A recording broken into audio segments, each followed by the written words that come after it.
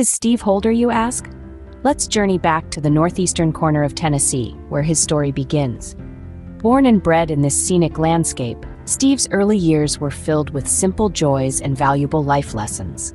As a Boy Scout, he learned the art of resilience, resourcefulness, and responsibility. His first job? Washing dishes at a small local restaurant called the Dutch Maid for a humble wage of 75 cents an hour. But that's not all. Steve soon after moved up in the world to Bob's Car Wash, earning a whole $1 per hour. It was in these early years that Steve developed a strong work ethic that would continue to define his life.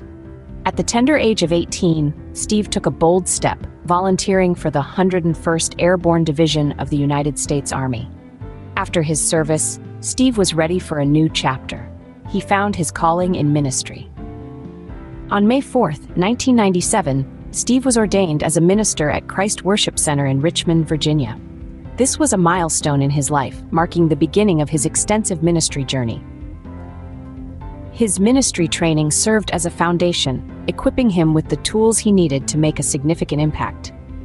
He facilitated a Bible study in a prison close to his hometown, offering hope and solace to those who needed it the most.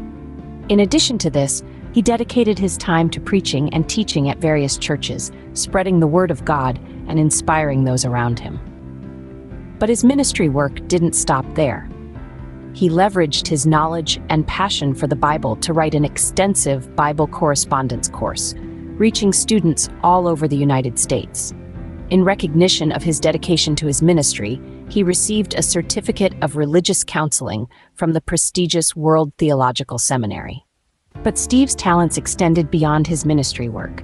He is also an accomplished writer, with a portfolio that boasts both fiction and non-fiction works. His most popular book, The Dark Truth, recounts the chilling story of Summer Wells' disappearance, a gripping tale that has captivated readers across the nation. Steve's ministry and writing were just two aspects of his life. He had a strong desire to give back to his community and make a difference. In 2020, Steve took a leap into the world of politics, running for U.S. Congress in the 1st Congressional District of Tennessee. He ran as a progressive independent, vowing to donate 90% of his salary to charity. He became a voice for the underserved, the homeless, and the BIPOC community. His public roles extended to the board of directors of Rebos Inc. and GAFTER, though he stepped down following a heart attack. Today, Steve resides in East Tennessee, spreading the gospel, writing, and staying active in his community.